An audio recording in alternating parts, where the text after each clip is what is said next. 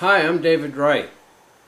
I'm making a series of videos on how to build a Kenya top bar hive. You can download the plans for free at biobees.com. The first step in making a top bar hive is to make a few top bars and then your follower boards, because you use the follower boards as sort of a mold or a jig to build your Kenya top bar hive. We're going to make 3 different top bars. One with a groove for popsicle stick comb guide, one with a corner molding or cove molding cut and nailed on as the comb guide, and one with no comb guide at all that we'll use to put on the top of the follower boards. Using 1x4s, you want your top bars to be 1 3/8 inches.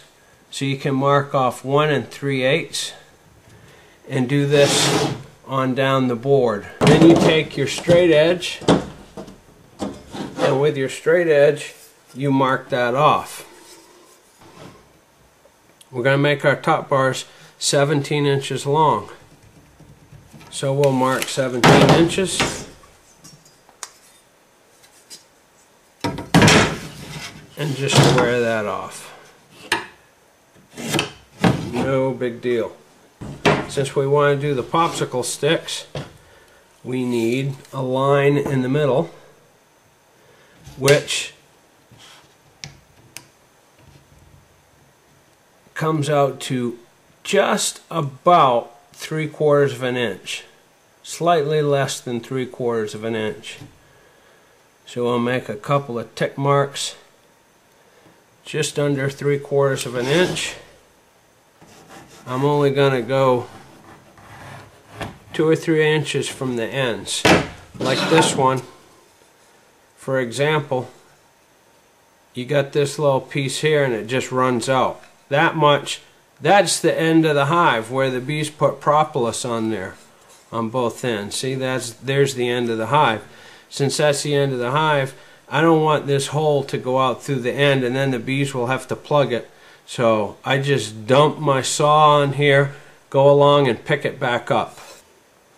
Now we've got our little saw set up so that it doesn't cut very deep. We don't want to go through the wood. We're just making this little cut that's for the popsicle sticks.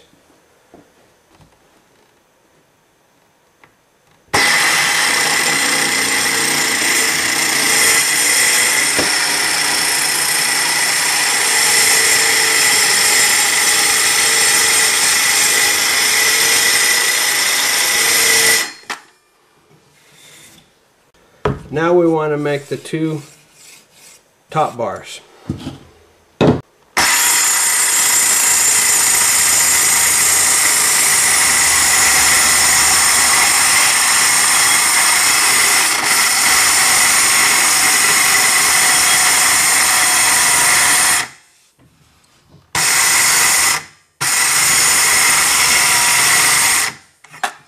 There's one. We want to cut the other one.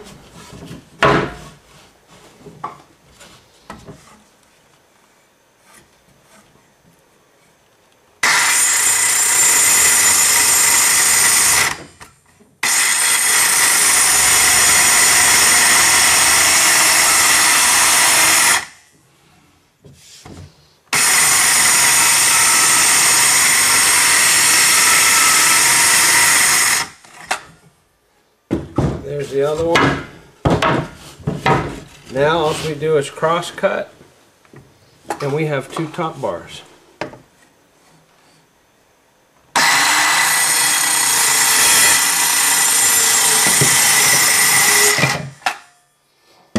And a shim. 2 top bars and a shim. Okay, let's go ahead and make us a popsicle stick top bar. Here's the regular old wood glue. A couple of popsicle sticks you get from the craft store. What I do is just run a little bead of glue on right on the popsicle stick.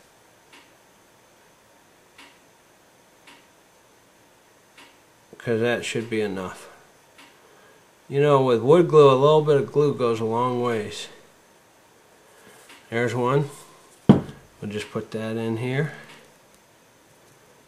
These don't have to match up. Pretty tight. With a bigger saw, my little saw has a thin blade. With a bigger saw, you'd have a little bit more slop. But it doesn't matter. You put your glue on, get it on the edge, stand it up in there. These don't have to touch. The bees will figure it out. I've had bees build comb. There we go. I've had bees build a comb hanging off this one and off this one and then run them together. That's it. Just let it set up and dry.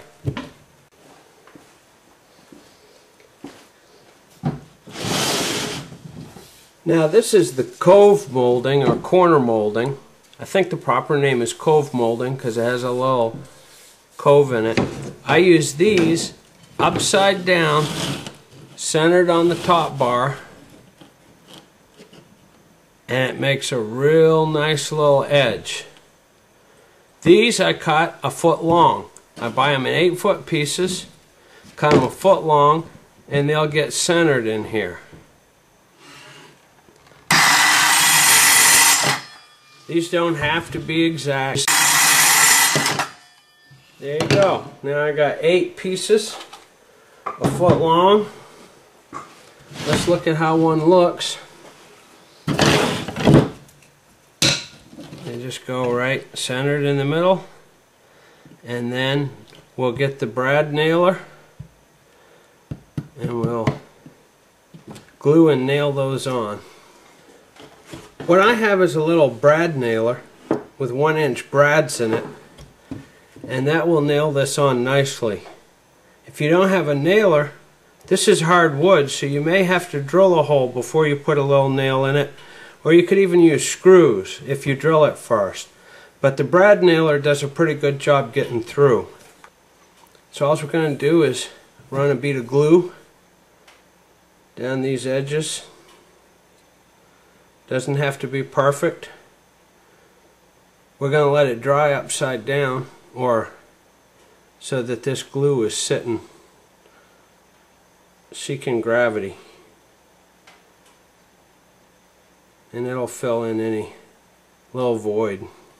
That's good enough. Plenty of glue. A little bit goes a long ways. We'll center it right in the middle of the top bar. And then we'll take our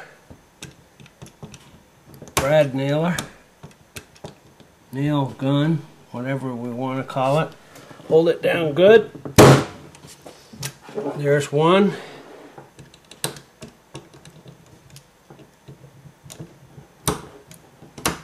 You want to get this right in the middle on the top. 2.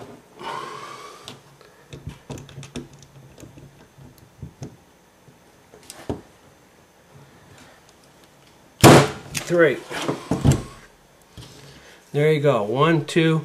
This one isn't exactly perfect. I do not bother to poke those in with a hammer. If they're hanging out a little bit, I just leave them, because the bees are going to cover that with wax. You can see, particularly on this side, how the glue's kind of doing its thing. So now you just set this off to the side like that and let it dry. There you go. You have a top bar.